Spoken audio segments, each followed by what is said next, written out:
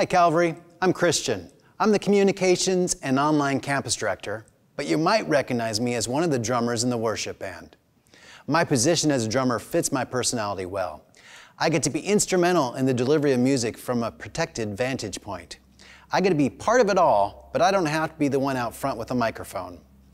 See, I appreciate the music and career of Phil Collins, but I don't plan to step out from behind the drum set to become the front man anytime soon. The Bible doesn't mention if Joshua fancied himself a percussionist, but as the assistant to Moses, he played a similar supportive role. Moses was prevented from crossing over the river Jordan and into the land God was giving them. So after he died, God spoke to Joshua and said, "Guess what? You're now the leader. I need you to take the Israelites into the promised land." I don't know whether or not Joshua was ready to be the leader. He had spent the last many years working right next to Moses. He was there when Moses led the Israelites out of Egypt. He was there when he raised his staff and the waters of the Nile spread open so they could pass through. He was also there when Moses brought the 10 Commandments down from Mount Sinai. But none of those experiences made becoming the leader necessarily an easy transition for Joshua. Now that I'm on staff at Calvary, I am surrounded by many great men of God. The pastors here all know the Bible well and have a gift for preaching. I've been a Christian since I was a little kid, but I get nervous when it comes time for me to share. I'm fearful of saying the wrong thing. I'm a reluctant minister. I don't know for sure, but it could have been a similar situation for Joshua. He may have been comfortable in his role as the assistant to the regional manager, but when tasked with becoming the leader, he might have been overwhelmed. We see how the Lord spoke to him in Joshua chapter 1, verses 3 through 7. God assures Joshua that he is protected and that God will not fail or abandon him. He tells him to be strong and courageous repeatedly. And in verse 8, God gives him this important directive. Study this book of instruction continually.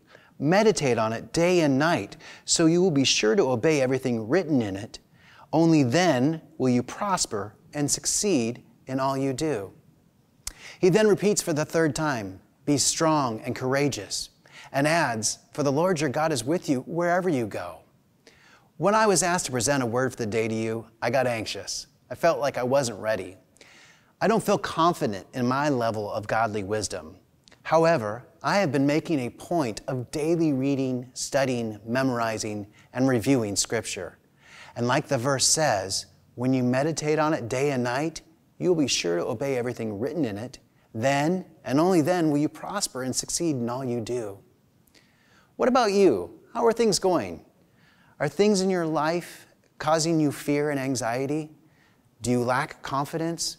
How well do you feel like you know God's Word? The Bible is a pretty thick instruction manual. It can be a bit confusing knowing where to start, how to learn, and how to apply what you're reading. Here are a few ways that might help. Attend a church where the Bible is being taught. If you don't have a church, I'd like to personally invite you to Calvary. We have in-person services in Lake Havasu City every Saturday at 5 p.m., Sundays at 8, 9:30, and 11, and in Parker, Sundays at 11. If you don't live here, please join me at any one of those times for our online broadcast. If you attend Calvary, let me encourage you to follow along with the life notes. If you don't already belong to a life group, consider joining one. The discussions that take place in life groups often help solidify the lessons being taught. Also, the YouVersion Bible app has a Bible in a Year study that several of us have been doing, and it's been really insightful. You can jump in now if you'd like. I'll post a link to our services and to the Bible study app in the description below. So my encouragement to you today is, study this book of instruction continually. Meditate on it day and night so you'll be sure to obey everything written in it. Only then will you prosper and succeed in all you do. I pray that this act of overcoming my fear to share these verses with you helps you to recognize the necessity and benefit of reading God's Word. Be strong, be courageous. The Lord your God is with you wherever you go. If this word for the day is connected with you, please let us know in the comments and consider sharing it with a friend who may not be receiving these daily devotionals. God bless.